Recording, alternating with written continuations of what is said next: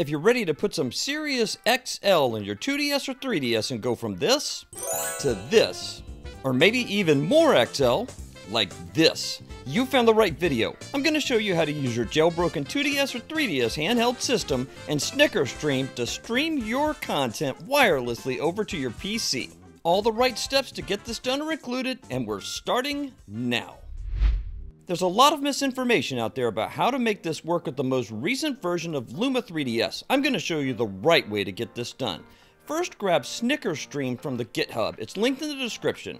Come down and grab the version of Snickerstream that matches your version of Windows. Next, you'll need to download BootNTR from the GitHub, but pay attention to this important message. In fact, just cut the music and everything. Here, hold on a second.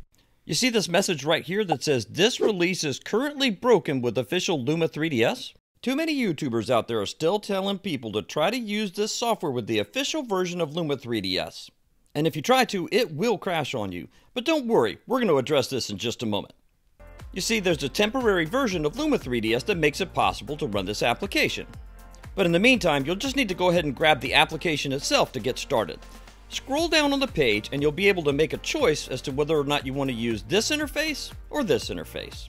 When you scroll down, if you're using a new Nintendo 2DS or 3DS, grab the version without the Mode 3. If you're using an old Nintendo 2DS or 3DS, make sure to grab the Mode 3 version of the software of your choice. I'm using a new Nintendo 3DS XL for this demonstration, so I'm downloading the non-Mode 3 version. Once you get it downloaded, there's one more thing to download, and that's going to be Boot.Firm, and it's also available on the GitHub and linked in the description. You can read the technical explanation of what 3GX plugins are about, but in essence, you just need to come down to Assets, click on Boot.Firm, and download this file. In your Downloads folder, you should have the two boot files, and you should also have Snickerstream in compressed format. Go ahead and grab both of the boot files, the Boot.Firm and the CIA file, and copy them. Insert the SD card from your 3DS or 2DS into your PC and paste both of these files directly on the root of the SD card. When prompted, click Replace to replace the Luma Boot.Firm file with the updated one. At this point, you can eject the SD card from your computer and put it back into your 3DS, but don't power that back on just yet. Let's go back to your Downloads folder and delete those boot files out of the Downloads folder just to eliminate clutter moving forward. And don't forget, they're backed up in your recycle bin if you need them. Now go to the Snickerstream zip file that you downloaded and extract the contents of the file. Then delete the zip file to eliminate clutter and confusion. Go into the folder and double-click on the Snickerstream exe file to launch it for the first time. Strange though it may seem, the thing to do right now is nothing. Just leave it in a holding pattern. We're going to come back to this in just a minute and address everything that you see here. For now, make sure your SD card is inserted into your 2DS or 3DS and power on your system. When your console powers on, because you replaced the Boot.Firm file on your SD card, you'll get this menu. Use the D-pad to scroll down with the red marker to show NAND or user string in system settings and select it with the A button. Once it's selected, press the Start button to restart your system. Let's go ahead and install that CIA file that you downloaded. You'll need to navigate to FBI and then select it with the A button to launch it. You'll need to focus your attention on the bottom screen. Use the D-pad to scroll the selector down until you get to the BootNTR CIA file and select it with the A button. From here, use the D-pad to scroll the selector down to install and delete CIA and select it with the A button. At the confirmation message, press A to install the CIA file. It's going to install and delete from your SD card in order to save space. At the confirmation message, press OK to continue.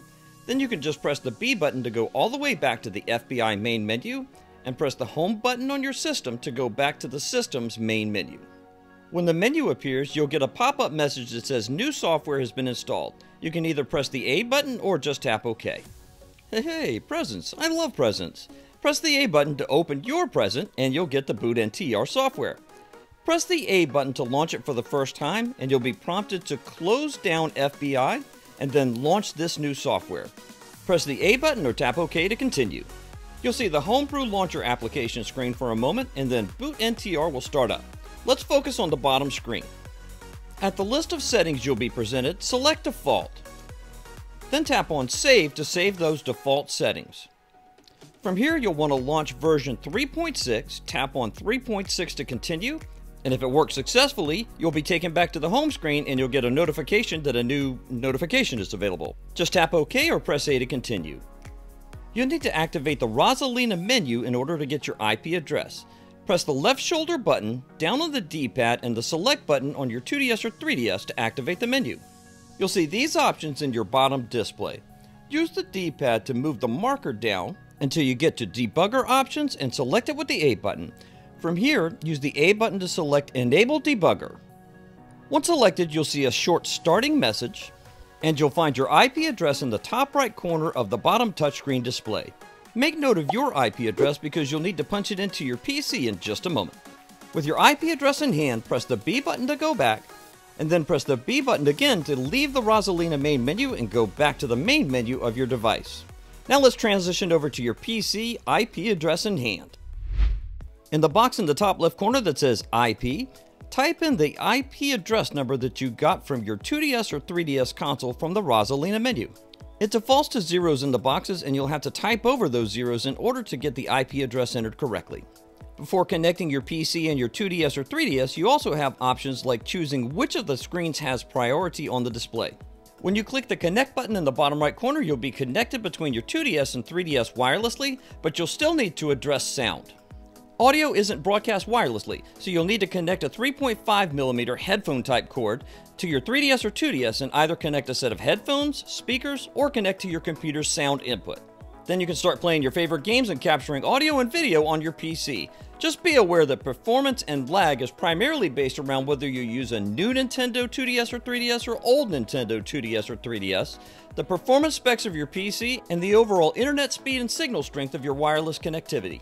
For more great 3DS and 2DS content, check out this video here shown on screen in the desktop browsing experience and linked in the pinned comment and description below.